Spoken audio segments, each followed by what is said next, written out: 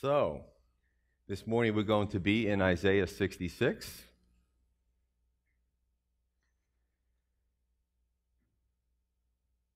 morning we're going to be in Isaiah 66. And the last time the message was titled, Not the Answer Anticipated. We talked about prayer, we talked about contextually with the children of Israel, we talked about even how we pray to God, and sometimes we get a yes, sometimes we get a yes, but wait. Sometimes we get a no, sometimes we get silence for a while. So the last two sermons really had a lot to do. If you're going through a difficult time, I would encourage you to get them for free off the website, because certainly we're looking at the books contextually, but we are also looking at believers throughout the generations. God's truths are timeless, and that's why the Bible is called the living word. This morning, the title is called Inevitable Paths, and it's raining out. It's kind of cold and gloomy. I don't know what you're doing at the end of today, but you're probably anticipating things that are going on during the week, and here's the truth. You could look at the news and see the kookiness of our culture just heating up, the division, the strife, the plans of humanity, of a humanistic society largely moving towards. But at the end of the day, what we have to keep in mind is the fact that whatever you're thinking of, you have a project at work, you have a surgery coming up, you have things in your life, when you really put your nose in the book, what you find that everything is going to shake out to two paths, right? The one path is the wide path that leads to everlasting destruction, which many find, unfortunately. The other path is the narrow path that leads to everlasting life. And Jesus said, few find it, which I can only surmise from that means there's less of a percentage. So whatever we do in life, what we have to do is keep eternity in mind, because this is what everything boils down to. And I think as Christians in our fast-paced culture, we can get confused too. We can get distracted. But the bottom line is that, what our desire should be, if we're Christians, we're going to be with the Lord. He's promised that. But our desire should be, the more we really understand the Word, is that those that we love, or even strangers that we meet, and God puts a love in our heart for them, that they would be there too.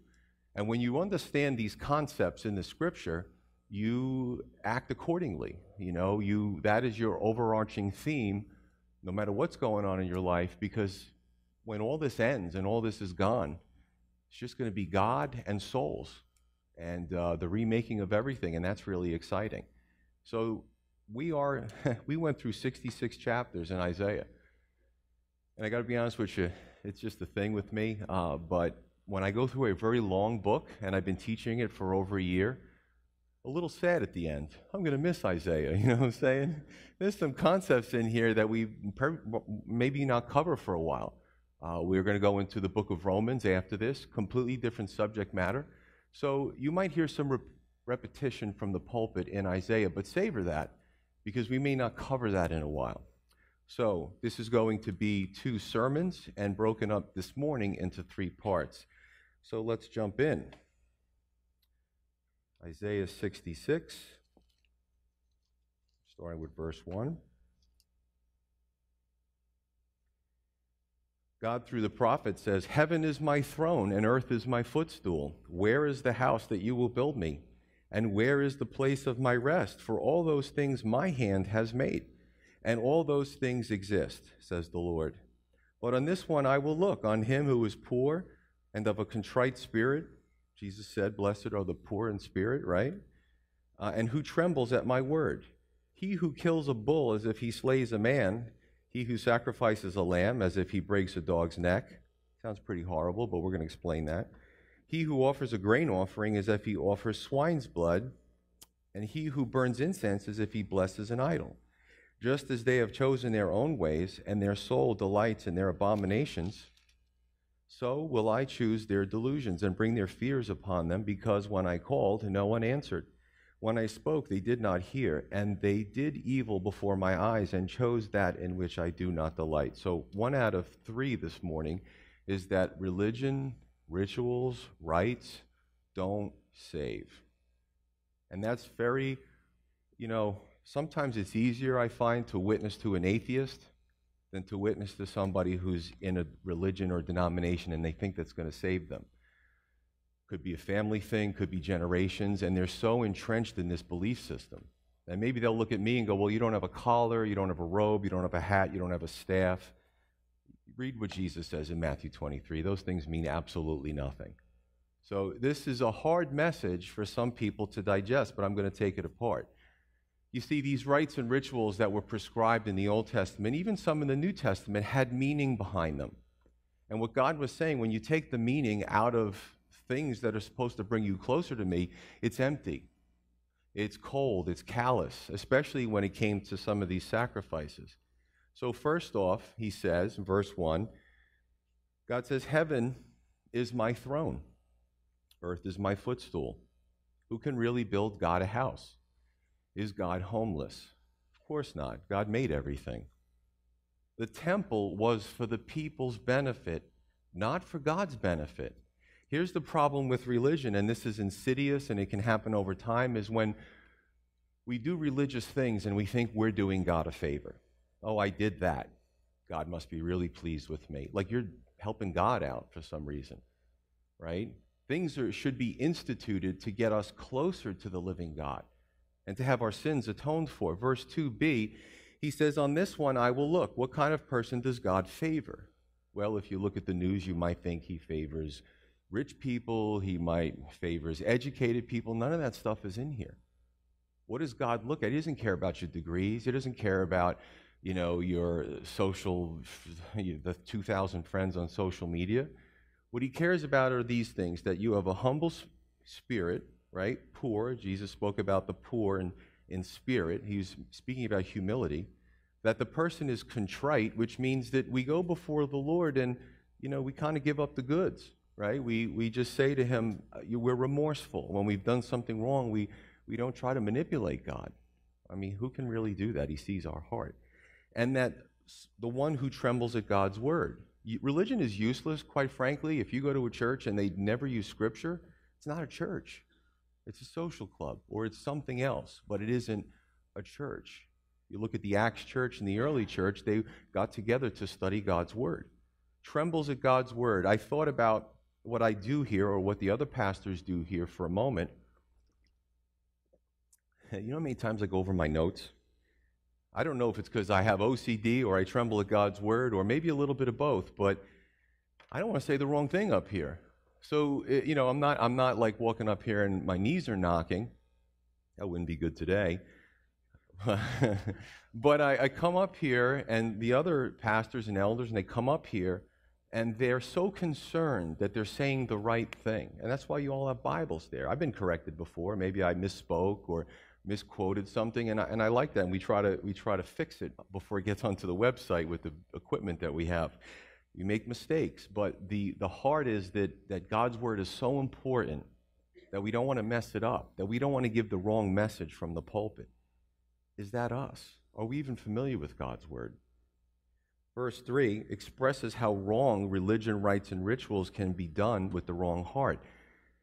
It's actually tantamount to murder if we go through these things. So there were offerings, there were things that they offered back then, and to offer a bull and do it just as a rite or a ritual, as if God looks at it as if you killed a person. Next one in 3 is he who sacrifices a lamb as if he breaks a dog's neck. So what God is saying here is that you're just needlessly doing things to animals because your heart's not in it. You're really not doing it for atonement. Your heart's not for me. So he makes these shocking comparisons. And when we look at the scripture, sometimes we are shocked, especially in our politically correct culture. Is that really supposed to say that? God's not politically correct. He tries to get our attention sometimes. And he does it very effectively. I'll tell you on a side note, I'm an animal lover. I love all animals. And there's provisions in Scripture to actually care for your animals. People who are animal abusers and call themselves Christians, I really question that. Because, God put animals here for a reason, not to be abused. So he's saying you're doing these things, and because it's not done the right way, you're really hurting these animals, and it's tantamount to murder. So religion really means nothing. Now, some of you might have come in here and say, I'm not familiar with this church. Why do you keep talking about religion? Because what I'm doing is, the assumption is made that everybody here understands the Old Testament sacrificial system. These were religious rites and rituals that the people were doing, that God was saying through his prophet, you're not doing it with the right heart. You want to see how dangerous religion can be? In the New Testament, read Matthew 23. Jesus speaks all about these religious leaders of the first century who were not genuine. They were disingenuous when it comes to God. And they had the robes, and they had the prayers out in the marketplace, and people looked up, they got the best seats at the feasts. But you could see that today in the religious echelon, right? Though we covered this last Sunday where the religious one says, I am holier than you. Well, that's where we get the term holier than thou, right? In our vernacular, it's from Isaiah. Because God didn't want there to be this incredible hierarchy with a chasm between the clergy and the people. So it's all about religion. You just check it out. It's right there. Verse 4, he speaks about the delusion that he would bring upon those that were deluding themselves. When we reject God, we delude ourselves, right? You could see this in the Old Testament in Pharaoh, trying to let or God wanting Pharaoh to let the children of Israel leave Egypt. And what happened was God would allow these plagues and things to happen, and Pharaoh would say, okay, I'll let them go. Then he would tell his guards, don't let them go.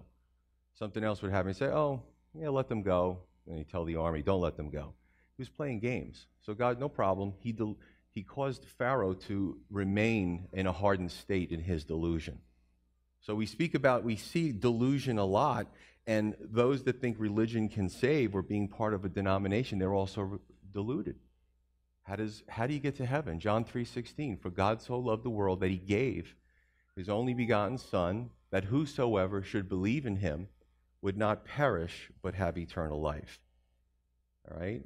If I could read, talking about delusion, this is a future delusion that the earth is going to succumb to. And it's a very interesting discussion. When you watch TV and you hear the political commentators, what happens is there's this kind of groupthink, so to speak, where everyone in our culture now in America, certain speech is really not, it's censored, the big Google and companies are, they bury them. You basically, if you have to kind of go in line with globalism and go down this path, otherwise we're going to shout you down. We're not going to allow you to speak. And that's actually dangerous, because the United States was formed on free speech, and now there's certain speech that's being curtailed in different venues.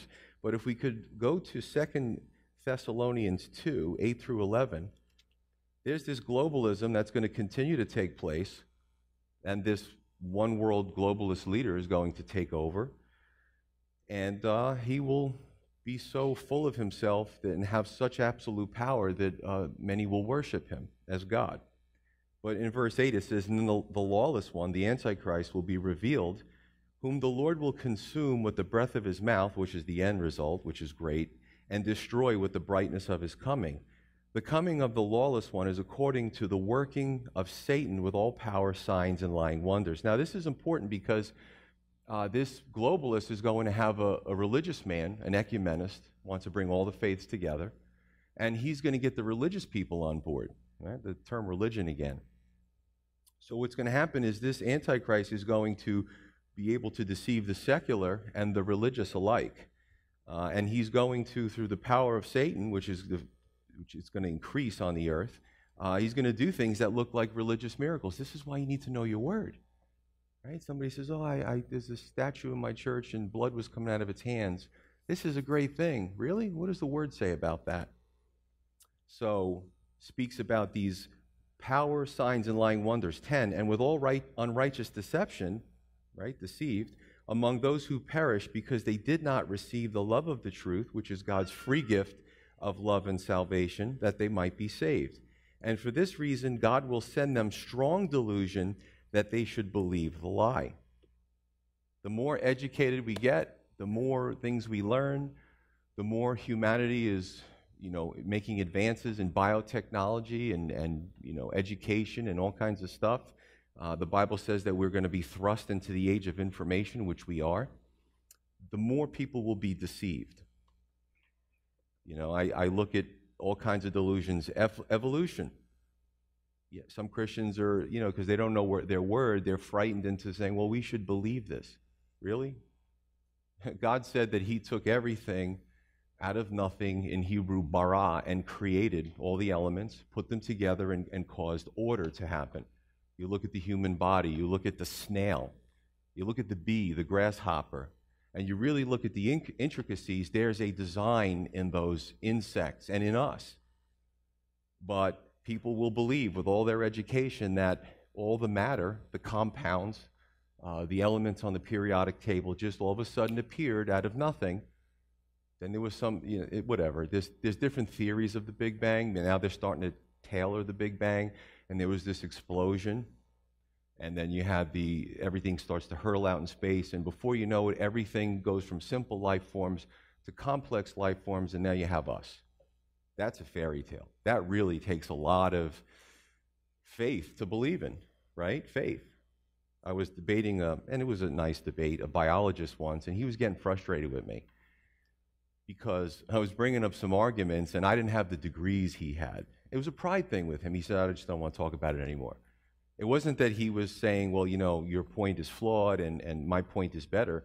He just was getting frustrated because I was trying to show him all the fallacies of true science and even in biology, and he didn't want to continue the conversation. I was nice. I really was. It was just, I really was nice.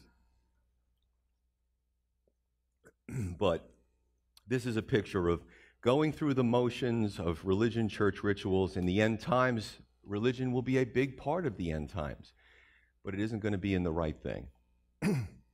Warren Wiersbe said this. I love quoting him. He says, it is the heart of the worshiper that determines the value of the offering. Let me add the word religious offering. That's what it means, offering. Read it again. It is the heart of the worshiper that determines the value of the religious or spiritual offering, period. God sees the heart. God sees the heart. Our culture looks at, are you beautiful? Are you wealthy? Are you smart? Do you have letters after your name? God says, I don't care about that stuff. I want to see into your heart. And I can see into your heart. That's what he can do. He knows who's a true worshiper and who's putting on a pretense for whatever reason. Verse 5, continuing on, he says, hear the word of the Lord, you who tremble at his word, which would be his believers. Your brethren who hated you, who cast you out for my name's sake, said, let the Lord be glorified, that we may see your joy, but they shall be ashamed.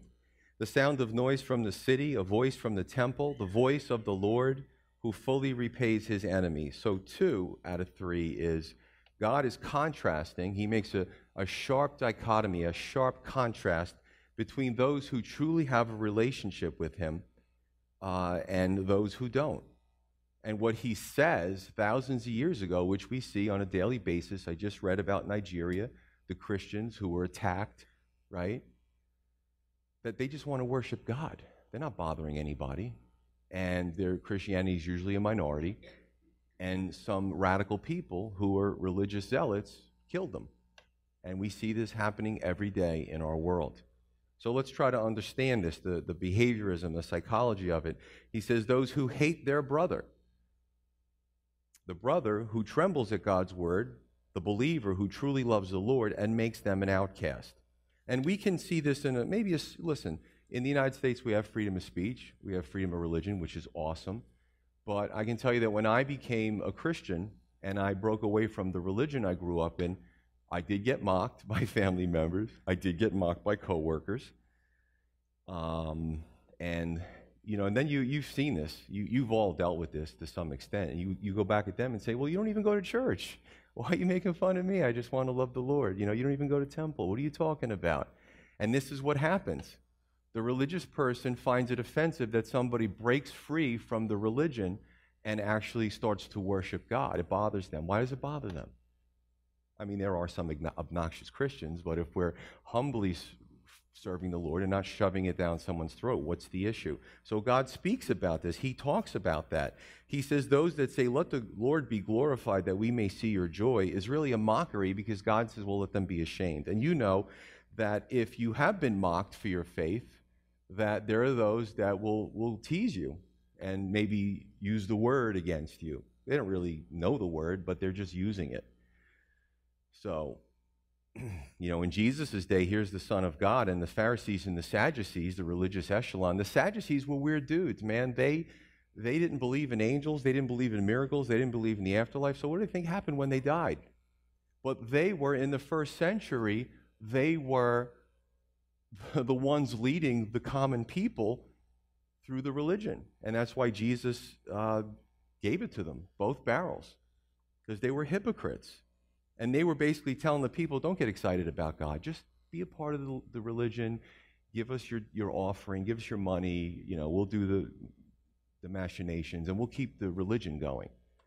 And Jesus broke into that. He broke through that and exposed it. He speaks about verse 6, the voice from the temple. Now, if you're familiar with the Old Testament, God said, now God is everywhere. He's omnipresent. But he told the children of Israel when they built the temple that he would dwell in that area in the Holy of Holies above the mercy seat. Like it would be part of his presence would be there. And at different times, he would shake the post, depending on what he was doing. He would fill the place with a smoke. There would be visions. It's pretty wild stuff. So God's basically saying that eventually I'm going to deal with this situation. The persecuted church, our brothers and sisters, our Nigerian, something that just happened, Nigerian Christians who were attacked, murdered, they got to heaven before we did. We're going to see them. And the beautiful thing is there's not going to be sections. I love that about heaven. The diversity is there. All tribes, nations, tongues. We're all going to. It's going to be cool. Worshiping the Lord, seeing the angels, seeing other Christians, maybe hearing their stories. Heaven's going to be a really great place. But God is saying, just wait a little while longer. I'm going to deal with this. There will be judgment. Now, a little caveat to this is, as Christians, we do not take pleasure in God's judgment. Something that has to happen. He has to judge this earth. There is no Christian who has a heart for Christ and heart for people who is rejoicing over judgment. So you have these groups, and I often mention Westboro Baptist. They're the ones who carry the placards at military funerals and stuff. Just hateful stuff. God loves dead soldiers. God hates fags. First of all, none of those two statements are accurate. But the media loves to pull them up and say, well, this is Christians. Westboro Baptist is really run by one family. It's a very small church. But because they do such weird things, they're in the media. They don't represent Christianity, and I question if they really are submitted to the lordship of Jesus Christ. First of all, you don't say things like that about people, okay, that you're certainly not going to win anybody to Christ with those placards. And second of all, I forgot my second point. It's probably a good one, though. It'll come back to me. That's what happens when you hit 50. Thank you. Well, the bottom line is this. We don't take pleasure in judgment. A true Christian never does. A true Christian's desire is to bring people to salvation, right? Two paths. I spoke about it in my opening. You're on the right path. You don't just go, hey, I'm good. I'm retiring. I'm relaxing. You want to see as many other people be on that path with you. It's not because you're great or I'm great. It's because we've just submitted to Christ and trusted his sacrifice for our sins. And I know for me, I'm sold out. I want to see as many people come with me as possible. And that's what God put that love in our heart for us. So, putting this all into perspective. 7 through 14, the last few verses for this morning. He says, now, before she travailed, she gave birth. Before her pain came, she delivered a male child. Who has heard such a thing? Who has seen such things? Shall the earth be made to give birth in one day, or shall a nation be born at once? For as soon as Zion, Jerusalem, the Temple Mount, travailed, she gave birth to her children. Shall I bring to the time of birth and not cause delivery? Says the Lord. I have to stop there for a second. The word Zion, today, people take words and they twist them, right? Born-again Christian. I got to be honest with you, most people I talk to who aren't Christians, I say born-again Christian, they make a face. Because some have hijacked that term. It has a spiritual meaning. And this is what the devil does. He takes perfection and he tries to counterfeit it. Same thing with Zion. You hear in the news, Zionist. And you say, well, Pastor Joe, you're reading about Zion. And I just heard from CNN that that's the problem right there. because they take these terms and they malign them and they twist them. So then when you go to read the Bible, you cannot interject the culture today, the wacky culture, into the Scripture. It's called eisegesis. You're trying to make it fit with the Word. God's words are timeless. When our culture comes and goes, another one will rise up. The Romans thought they would live forever. So forget about the culture. Culture is decadent. It just means the area around Jerusalem, the Temple Mount, that specific area where amazing things happen, right? Jesus died for our sins. The Holy of Holies was there. And there's all kinds of stuff happened there. Shall I bring to the time of birth and not cause delivery, says the Lord? Shall I, who cause delivery, shut up the womb? This is a rhetorical question, says the Lord. Or the answer is no, if you really follow it through. Rejoice with Jerusalem and be glad with her, all you who love her. Rejoice for joy with her, all you who mourn for her, that you may feed and be satisfied with the consolation of her bosom, that you may drink deeply and be delighted with the abundance of her glory. For thus says the Lord, behold, I will extend peace to her like a river, and the glory of the Gentiles like a flowing stream. Then you shall feed. On her sides you shall be carried and be dandled on her knees. A lot of pictures of a mom, a new mom. She gives birth and the way she loves her child, right? I'm going to talk about that too. As one whom his mother comforts, so I will comfort you, and you shall be comforted in Jerusalem. When you see this, your heart shall rejoice. So the last one is the birth of a new Israel. Okay. If you get 10 theologians in a room, they will disagree subtly with some of the details. What does it mean? So I'm just preparing you. It's one of those cryptic, there's a main point that Isaiah is speaking of, but some of it is a little hard to decipher. It could be contextual, analogous to the culture at the time. So we can do the best that we can. We all believe and we all understand that this is the birth of this new Israel, this new spiritual Israel. That's in our future. Right now, Israel is in chaos. It's in turmoil. A lot of things going on over there, but that's not going to be forever. So verse 7, the male child comes before major pain and major travail. This is a picture of the initial, and these are metaphors. The original metaphor is, I believe, Israel giving birth to her Messiah, which is Christ. He comes before it's a male child, specific male child, comes before the pain and the travail, the great tribulation, Jacob's trouble, all these things that are going to happen in the future. If we could turn to Revelation 12, 1 through 9, and then I'll come back to this. Revelation 12, 1 through 9. The apocalypsis, or the revelation given by the Apostle John. Some of these things were future events. Some of these things were past events to the present, to the future. Revelation's an awesome book. It says, now a great sign appeared in heaven, a woman clothed with the sun, with the moon under her feet, and on her head a garland of 12 stars. All symbolism about Israel. Then being with child, she cried out in labor and in pain to give birth. And another sign appeared in heaven. Behold, a great fiery red dragon having 7 heads and 10 horns and 7 diadems. This brings us to end times and his authority and the numbers having to do with how many nations are involved with this confederation under the Antichrist. His tail drew a third of the stars. This is Satan. He took a third of the angels with him in rebellion. Third of stars of heaven and threw them to the earth. And the dragon stood before the woman who was ready to give birth to devour her child as soon as it was born. A picture of, Christ is being born into the world and forces of darkness are trying to destroy them. Joseph and Mary, the flight into Egypt, the escape from Herod, all these things. And she bore a male child who was to rule all nations with a rod of iron. Hasn't happened yet. And her child was caught up to God and to his throne, resurrection and ascension. Then the woman fled into the wilderness. We're going into the end times, where she has a place prepared by God that they should feed her there 1,260 days, or the 3.5-year period. And war broke out in heaven. Michael and his angels fought against the dragon, and the dragon and his angels fought. But they did not prevail, nor was a place found for them in heaven any longer. So the great dragon was cast out, that serpent of old, called the devil and Satan, who deceives the whole world. He was cast out to the earth, and his angels were cast out with him. So you can see the symbolism Israel, all these things kind of taking place. Really neat pictures. But the personification changes. So we're starting out with, again, here's where the confusion lies. Well, I thought it was a child, then it becomes children. What's going on here? What happens is it starts out in this part of the chapter with Israel's giving birth to the Messiah. We know that. To the earth birthing the new Israel, which we'll see, and Zion birthing to her children, a real major change in Jerusalem. So the second two have yet to happen.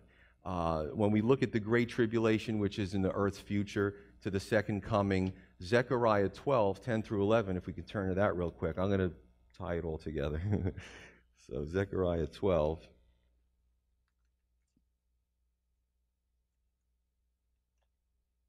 Now, you would think that this was the New Testament. This is the Old Testament. Verse 10, and I will pour out on the house of David and on the inhabitants of Jerusalem the spirit of grace and supplication. Then they will look upon me, the Messiah speaking through the prophet, whom they have pierced. That word dokar in the Hebrew means to run through. It's a picture of the crucifixion. They will mourn for him, because the Messiah was crucified, as one mourns for his only son, and grieve for him as one grieves for a firstborn. Looking back, right, this is a future reference, looking back and saying, wow, down the line, we did this, or we had a hand in this. But it's all good because they're going to nationally look to the Messiah at the second coming and say, yes, we believe. The whole nation is going to be changed. There's a huge number of Israeli believers in Yeshua in Israel as we speak, and the numbers are growing. It's amazing. In that day, there will be a great mourning in Jerusalem, like the mourning at Hadad Rimmon in the plains of Megiddo. Okay? Verse 9. Let's go back to Isaiah 66.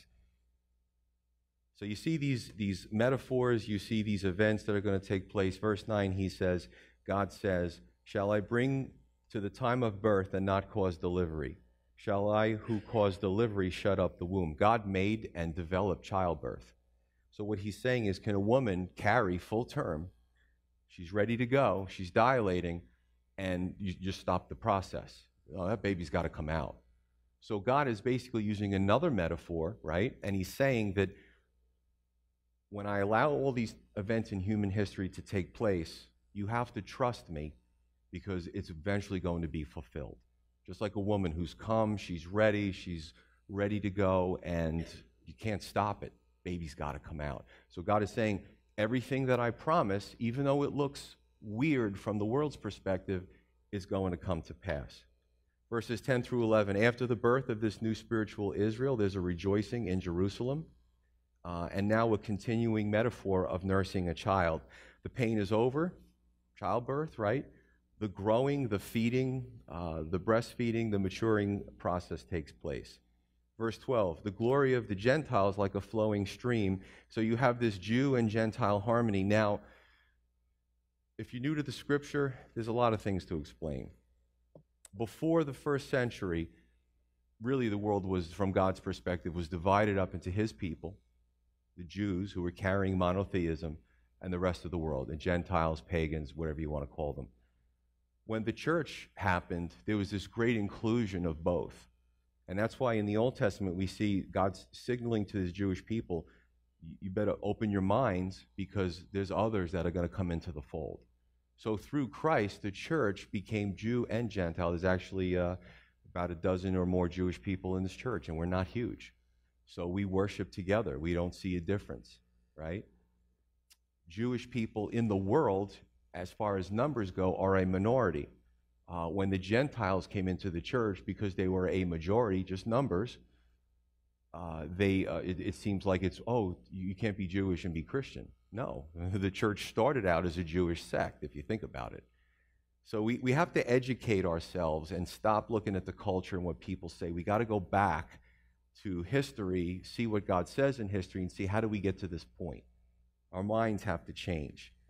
So in the age of grace, people say Jew and Gentile. That's because the cool thing is in the church, we are Jew and Gentile, and we're a composite, right? We're mixed.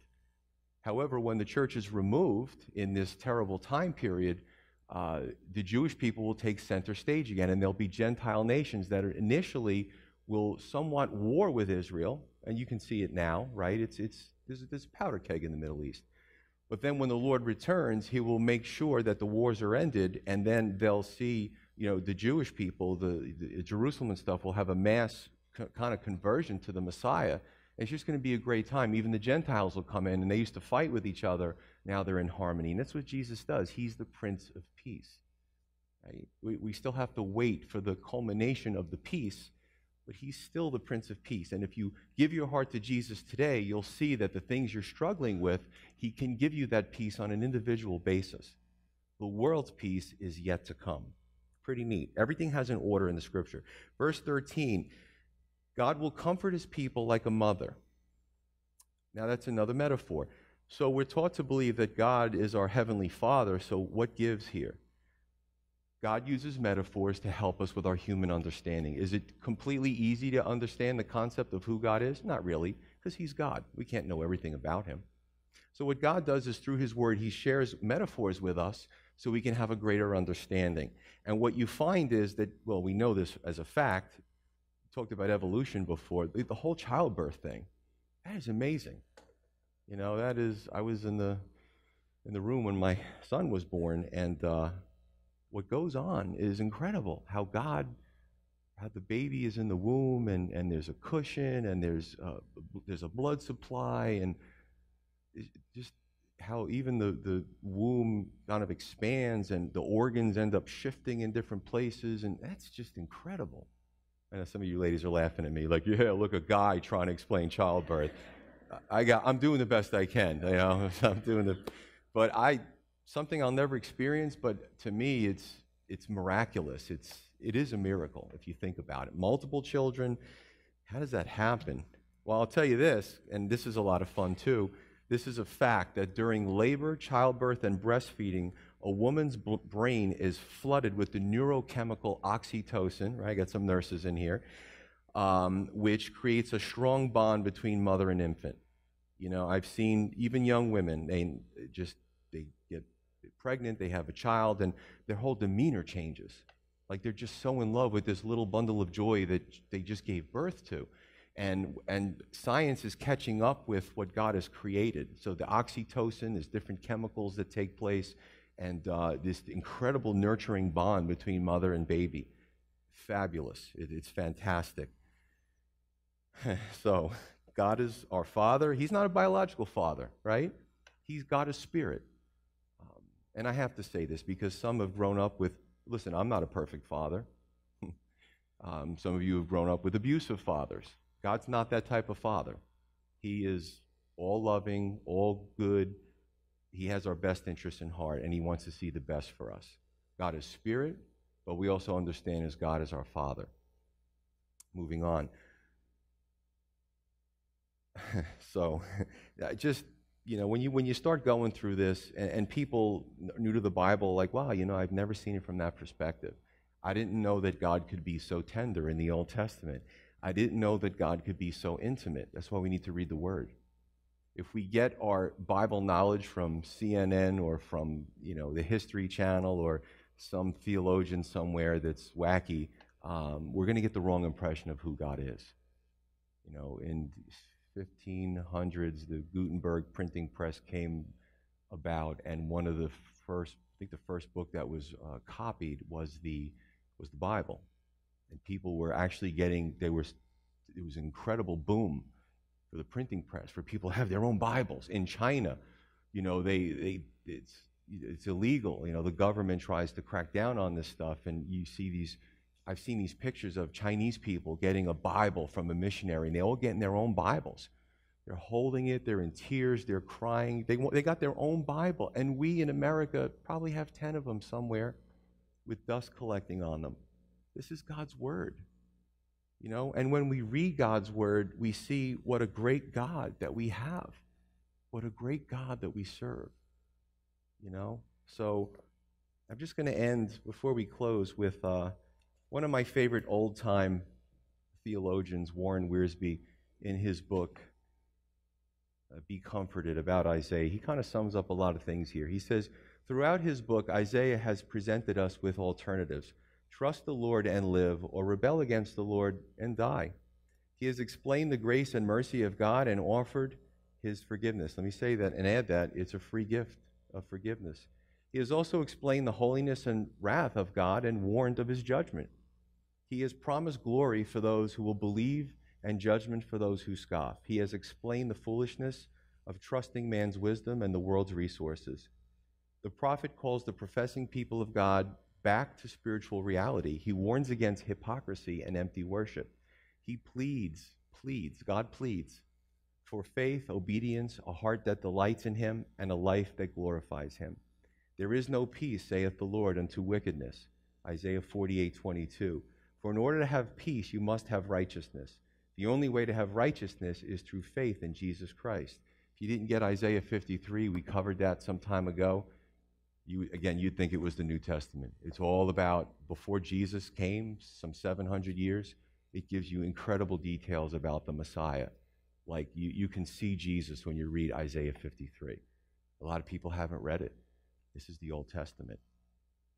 So it's pretty exciting. What do we learn from this book? What do we learn from this book?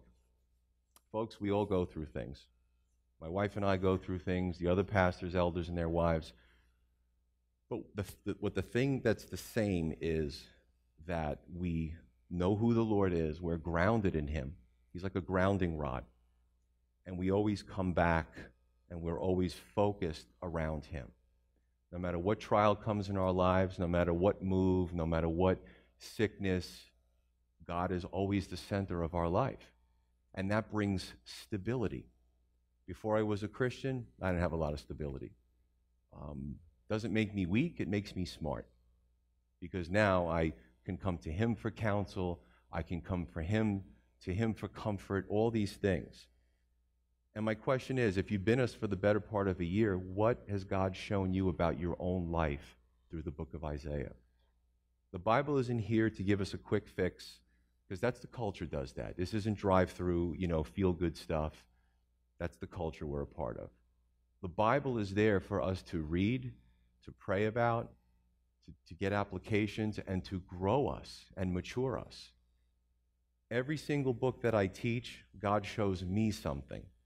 Sometimes I have to strap my seatbelt in because sometimes the lessons aren't exciting. They're not a lot of fun, but they're still lessons. Folks, as I said in my opening, inevitable paths.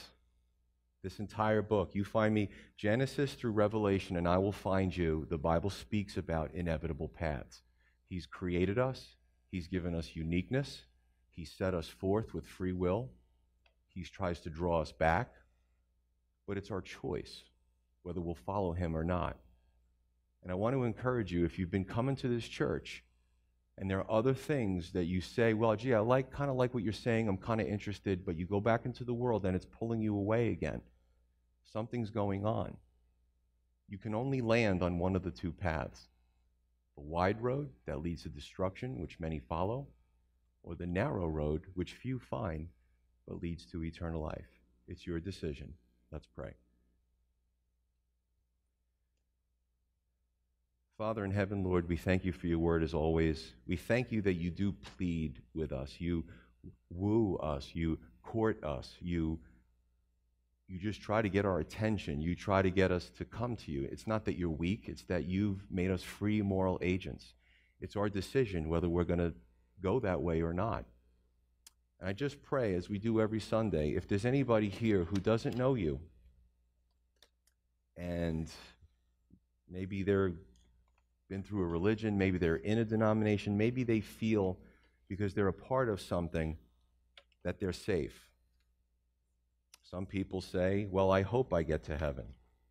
The Bible says you can know that you're going to heaven. It's your choice. So we want to give this opportunity as the worship team does worship. If there's anybody here who doesn't know Christ, as you sit here and I'm speaking, you're honest with yourself and saying, I don't really know Jesus. And don't be ashamed of that, because I'm going to give you an opportunity to come forward and receive Christ. Just nothing magical. He's here. He's everywhere. Just share with him your desire for him. We'll lead you along in a prayer and come to Christ. So you come forward. Maybe somebody will walk up with you. Don't let this gloomy, cold, wet day go to waste, make something good out of it. You come forward.